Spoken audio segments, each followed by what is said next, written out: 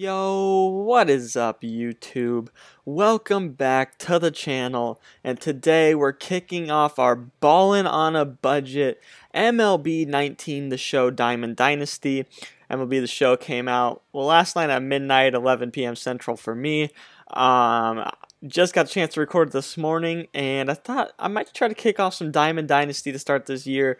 I never spend any money on the game, and I always just figure that most people just want to see pack openings and things like that. But I know there's some people out there like me that can't spend the money on the game or don't really feel like spending money on the game and are looking to get the best team possible without spending any money. So that's what I'm here to basically try to do for you guys. You guys are here with me every step of the way. You guys are going to influence me on what players you want me to buy. Just like at the end of this episode, if there's any player you think I should get right off the bat here, at the end of the episode, I think I have like 5,500 stubs. So if you think I should do that, or if you think I should just wait and complete Conquest or something with the team I have right now, you'll see who I get at the end of the year, or at the end of the episode. Then go ahead and let me know in the comment section who you think I should buy and what route I should go with this team. But after you complete the opening challenges, you get 5 challenges to start, 2 jumping in just to the last innings of some games, and the other ones are just completing some collections. You get a Gold Live Series player, and I ended up getting closer lefty Will Smith from the San Francisco Giants.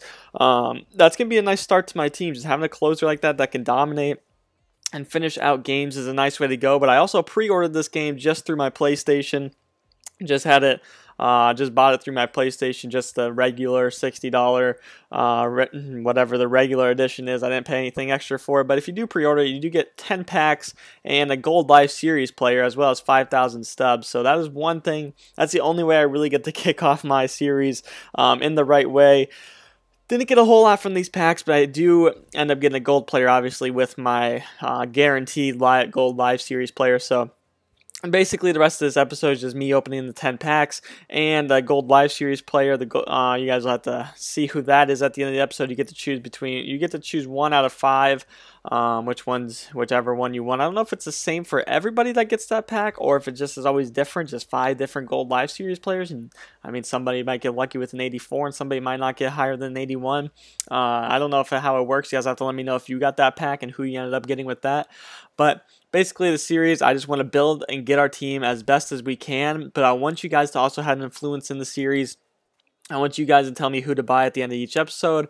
And by the end of this series, I want to have, some diamonds and some legends and stuff in the squad, and see if it is even possible for us to build our way up to that without spending any money on the game. Just straight up, just playing games, getting stubs, selling players, playing the trade market, the marketplace.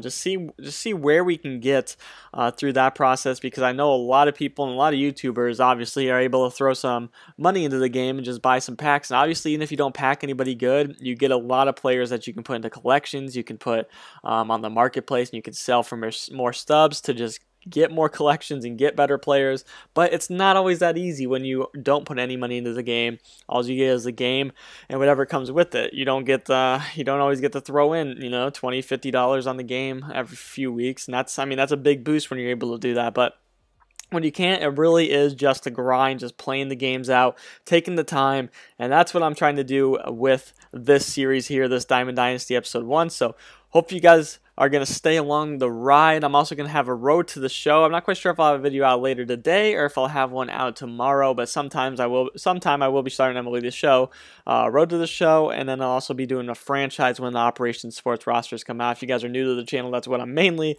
am all about, is the franchises and everything. Right now, doing a College Hoops Legacy and an NCAA Football 14 Dynasty Team Builder Dynasty at the moment on the channel.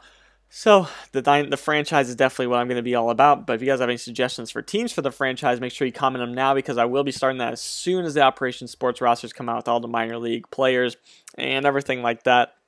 So you probably have a week or two. I'm not quite sure how it usually takes. Usually about that long. But here is my live series gold player: Chad Green, Zach Greinke, Whit Merrifield, and then I also have Craig Kimbrell and Carlos Correa. I wanted to go with Craig Kimbrell, but I thought just to start my team, already having Will Smith taking another bullpen, another reliever, was probably not my best case scenario. So I did go with Carlos Correa. I'm not sure if that was the best option or not to go with him, and then I put him in the lineup. So this is what our lineup looks like. Got Charlie Blackmon and Carlos Correa, the big names in there, as well as Mike Moustakas. So that's a solid start to our Diamond Dynasty, balling on a budget. Hope you guys enjoyed today's episode. If you did, make sure you hit the subscribe button. Make sure you hit the like button.